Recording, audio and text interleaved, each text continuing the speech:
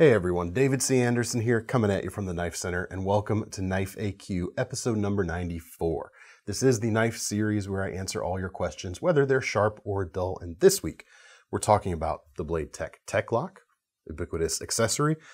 What tools do you wish that Victorinox would put on a Swiss Army knife? And we're going to talk about blood grooves, which promises to be one of the fuller conversations we've ever had here. Let's get into it. I see what you did there. Well, good. But anyways, welcome.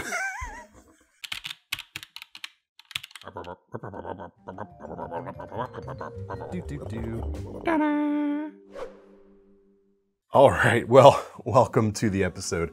If you are new to this series, the deal is I go through the comments section below these videos and pick out some of the questions that you folks leave there to feature in a future episode. So if you want a chance for your question to make it in, just leave it in the comments below this video.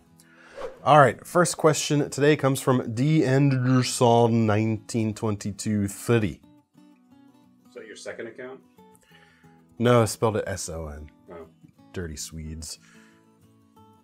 I love the Swedes. Don't take anything. Taking that out of context. The question is, so I am new to knives. That's not a question. Oh, here we go. What is the deal with blood grooves, and is that even what they are called? So, yes, let's get into it. Let's make some people mad. Because, well, I'll hold up a knife right here. The Mark II fighter, the USMC fighter from Ka-Bar, or the Ka-Bar knife. It has this feature that you're talking about right here. And the whole idea behind blood grooves, quote unquote, is that they're supposed to, when it's a combat knife feature, so pardon things being maybe a little graphic here. When they are inside of a target, it's supposed to kind of relieve some hydrostatic pressure, allow for exsanguination or for retraction from said target. But, and I am going to pick on Ka-Bar right here because they have used this term in their marketing. However, that is not what this feature is. A blood groove is an imagined thing. I'm sorry. And I know I'm going to make some folks, get some folks up in arms over that, get people's blood flowing, so to speak. But this is a fuller. That is what this feature is called. It is not a blood groove, and the purpose behind it has nothing to do with liquid flowing through it, liquid properties, relieving, suction, anything like that. Put simply, a fuller is designed to remove weight from a blade without compromising the strength. Think of it like, an I-beam type of construction, just on a knife blade instead. And that allows, you would see it really commonly on medieval swords, for example, from the European tradition. You could have a longer blade that wasn't as heavy. You could control the balance a bit better. You could also preserve material. You could have that longer blade without using as much steel, which of course steel is, at a much bigger premium than it is today. So those were, that's the primary purpose of, traditionally anyway, a fuller. That's what it does. Interestingly, we call that feature a fuller, and it is made traditionally blacksmithing style speaking with a fuller. Fuller makes a fuller. So what it is, you've got the anvil and you've got the, and I'm forgetting the term for it, but the little keyholes you can put different forms, drifts, and swages, that sort of thing into. And you would essentially have a hardened piece of rounded steel, rounded material that would go in there. You'd lay the blade flat on there, hammer it, and you'd create that shape. You would use that fuller to fuller the metal. It was the act of fullering by using that, that device, which then lent its name to the result as well. Interesting bit of side history. In terms of usage today, certainly on fixed blades, that balance issue is, it is part of the equation. Also, they look cool. Let's be honest, they certainly do look nice, and some people do like to lean into the more gory aspects of the marketing side of that thing. But again, I'm more for actual fact than fantastical details anyway. So you can still get the lightning without, compromising strength, that sort of thing. But interestingly, I think even more common on newer designs today is you see it a lot on folding knives, which shouldn't necessarily, or let me phrase that differently, won't benefit as much as a longer fixed blade or sword from the process because it's a smaller, lighter blade to begin with. But here are 3 knives right here. We've got the Civivi Bull Mastiff, we have the Artisan Cutlery Wren, and the MKM Colvera. Each very cool knives. Actually, let's start with the MKM, because this fuller looks good, but it also serves a few practical purposes that have nothing to do with traditional fullering, so to speak. This is a flipper knife. Right here, you can see, flips open, but this is a removable flipper tab. So when you take that out, you're left without an obvious opening method, and that's where the fuller comes in. Fullers on modern pocket knives typically are more often, besides having a cool look, functionally provide some opening methods. For instance, makes it very easy to open two-handed. You can kind of think of it like a long pole on a traditional slip joint. Actually, most of those are kind of like milled out and sort of faceted as opposed to a rounded fuller shape. So I wouldn't call those a fuller necessarily. Still groovy.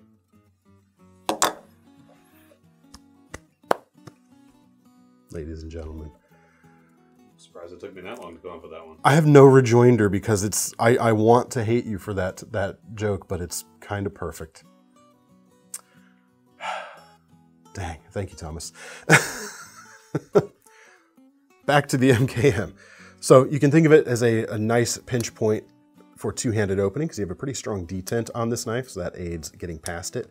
You can also use it as a one-hand opener, although more, shall we say, attuned to that type of opening is the broader fuller you might see on this Bull Mastiff, because started in the wrong position there a little bit, but you can see that easy thumb opening without any other kind of thumb stud or anything like that. It also provides a way for everyone's kind of favorite trendy opening method nowadays, the reverse flick. Using your middle finger, you can flick that blade open.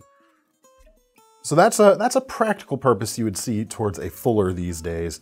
And yes, even though there's no end, you don't see the terminus of the fuller near the point like you do on the K-bar here. It goes beyond the edge of the blade. Yes, that would still be called a fuller in this case. So hope that helps, and hope we can all stop saying blood groove one of these days. It's probably never going to happen because it's just like something that people latch onto and is like cool, quote unquote, but it's a crusade I'll never win. Oh well. But actually the reason that I think that's important is because it does have no actual bearing on what the actual point of said feature is, and it just creates this unnecessary stigma that is one more thing we have to kind of combat. And who needs that? Nobody's got time for more of that. Next question comes from Ian's Clone. First of all, I want to know, what'd you do with the original? Hopefully Ian's okay out there. What would it take to convince Victorinox to make an outdoorsy model with a dedicated ferro rod striker tool? I don't want to use other tools as a striker to a degree that hinders their primary purpose. Just curious if there could be enough of a demand and if this is a realistic effort without modding my own SAK, Swiss Army knife. Thanks. Sure thing. Personally, I see where you're coming from, because a couple of the things that if you don't have a striker you could use on an outdoorsy model like this Farmer X right here, KnifeCenter exclusive red A-locks by the way, the things that are crisp enough on this are the knife blade itself, and you do that, you're gonna be destroying that edge to get your spark. If that's all you have and it's a survival scenario, do it because you might need that fire. The awl here, or punch on the other side, also has a nice crisp edge for striking. But I can understand absolutely not wanting to use those because it would come at the expense of the primary purpose of those tools. However, the reason I personally don't think we'll ever see a dedicated striker tool, and also don't think we actually need one, is because of the saw. That if you're carrying an outdoorsy multi-tool from Victorinox, it probably has a saw on it, or should have a saw on it anyway, I would recommend. but not from the teeth edge here. The spine of these saw blades are actually crisp enough to throw a spark. And the way to do it safely, because you wouldn't want to necessarily be bearing down, holding the rod here and scraping forward with the saw in a reverse grip, that could end in some pretty ugly results.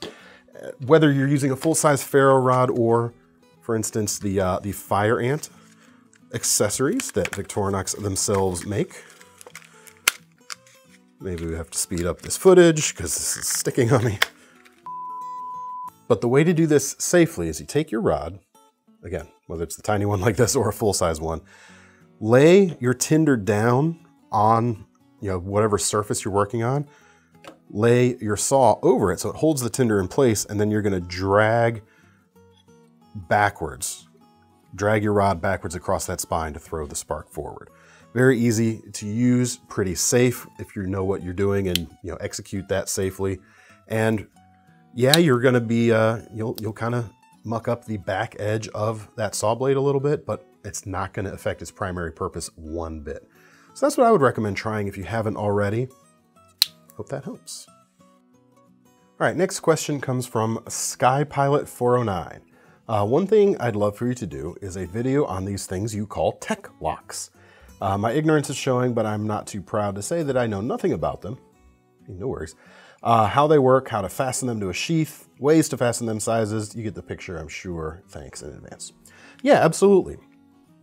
On our new Knives of the Week videos, especially when I'm talking about fixed blades, you'll often hear me mention the Tek-Lok and whether a sheath is compatible with it or not.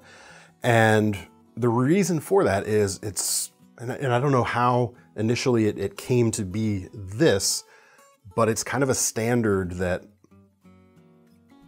works, aftermarket accessory wise. Here is a Tek-Lok in all its glory. It is made by Blade Tech. It is spelled Tek-Lok, which makes it difficult to find in search engines sometimes, but you can find it on our site like that. And the idea behind this, it was to provide a modular clip that had a secondary locking mechanism on it so that you could have options and security in how you attach aftermarket or other sheaths to your belt. Whether it's a knife, other tool, whatever, what you've got here is, well, I'll talk about the whole pattern in a second. You've got on the backside here, it is curved a little bit to hug against your body a little bit extra. And to unlock it, you have to pull this little tab down, this little like fanged lever, so to speak, then squeeze in on these wings to open it. Fairly involved set of motions, and it's very, very unlikely for it to just happen. So you're very, very unlikely to have your sheath come loose from your belt. Opening it up, you have these two tabs or two bars that can be adjusted, so you can adjust this to your belt size. And then you've got a 3x3 grid of holes on the back side here, or technically front side, that are, it forms a square, so the spacing between all of these holes is the same. Not on a diagonal, mind you, but perpendicular and parallel lines, same spacing. And their hardware comes with the Tek-Lok to be able to attach it to a given sheath. So you shouldn't have to worry about excess hardware if you don't want to, but if you do, real easy to take this to a hardware store and find some stuff that would fit. So let's take this knife, for example. This is the Chico Diablo X from Double Star. Really cool everyday and outdoor pattern. Good camp knife, good hunter, especially with those bright scales, really easy to see. But we've got a Kydex sheath here, and you have a hole spacing that is Tek-Lok compatible. You can see we have 3 rivets here and 3 rivets along the bottom, both which fit this standardized spacing. Sometimes you may see some sheaths that rather than a hole in the middle, they might have a slot. That can be cool because it makes it a little easier to use other sized aftermarket accessories with, since it's a little more modular. You might see longer slots here too. No worries there. You would use your Tek-Lok with one hole in the hole and one hole in the slot. No worries. But the cool thing, let me open this back up here to demonstrate. Because it's the same distance either way, you can carry this horizontally or vertically right there. This one you see you've got all 3 holes lined up. If you wanted to ride a little bit higher, because you've got 3 holes on this particular sheath, you can goose that up a little bit and just use 2 Typically you would just be using 2 attachment points anyway. So you could do that way. You could also flip it and carry it horizontal, whether you're lining up with the holes on the bottom or the top in this case. So it's pretty cool. Very easy to use once you get the hang of it. Makes a lot of sense. There's another size. There's a small Tek-Lok here, which I have as well. It lacks, however, that secondary safety mechanism, but it still has the squeeze to open that I mentioned before. So still very unlikely for it to come loose. And it's the same concept, but is a tighter hole spacing. And that's why I'll usually say whether it's compatible with a large or a small Tek-Lok when I'm showing things. So that's pretty neat. Interestingly, so that does allow you to have a more compact package, especially useful on some smaller knives. But interestingly, check out the names on the back of this Tek-Lok, or front of this Tek-Lok right here. We've got Tim Wegner and Robert Terzola. Bob Terzola, the knife designer who, in partnership with Civivi, has actually kind of taken this concept one step further with the T-clip right here. Like the small Tek-Lok, it lacks it lacks the little secondary locking, but again, you still have to do that deliberate squeeze, so still very unlikely to accidentally come loose.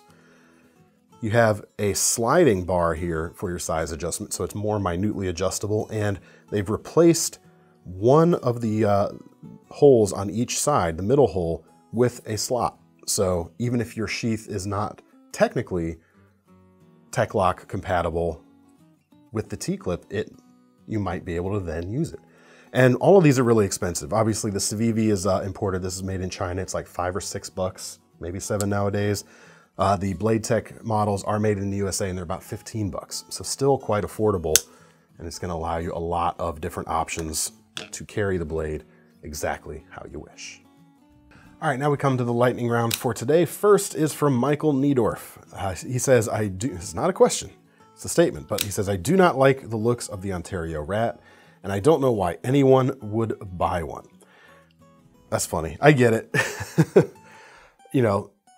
In the words of Han Solo regarding his Millennium Falcon, it may not look like much, but it's got it where it counts. And sometimes kind of the homeliest knives out there are the most hardworking, and the Ontario Rat really has earned its reputation as a hardworking, rugged knife that works well and is quite a bargain.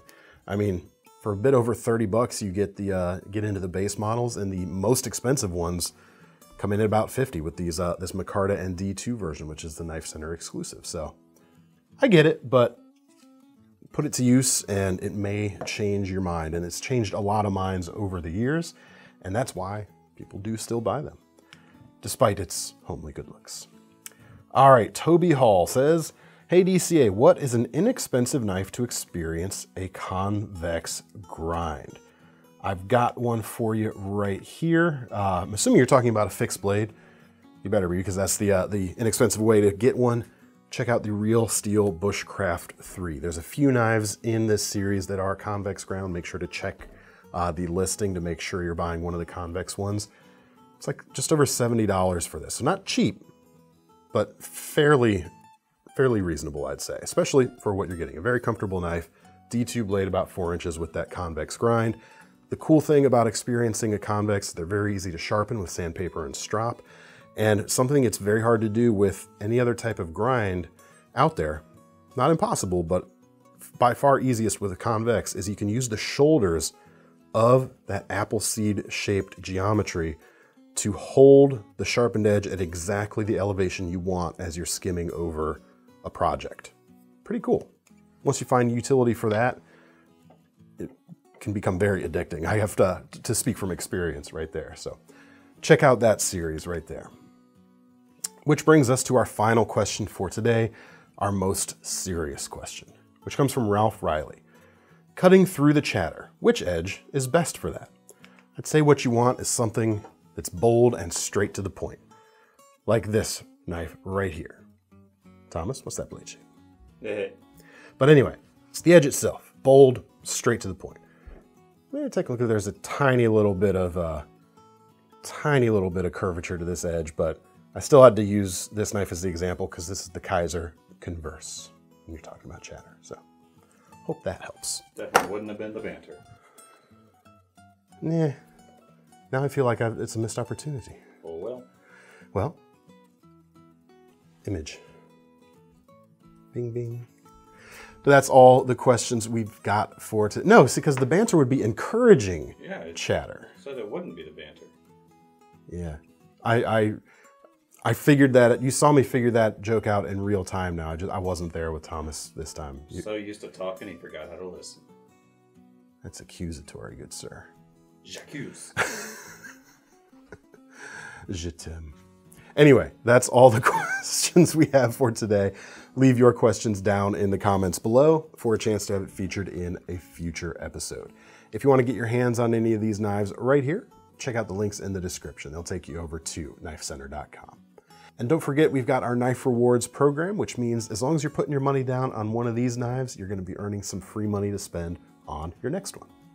I'm David C. Anderson from the Knife Center. That's Thomas behind the camera. He's going into timeout after this, I promise. We're signing off. See you next time. You're not fun anymore.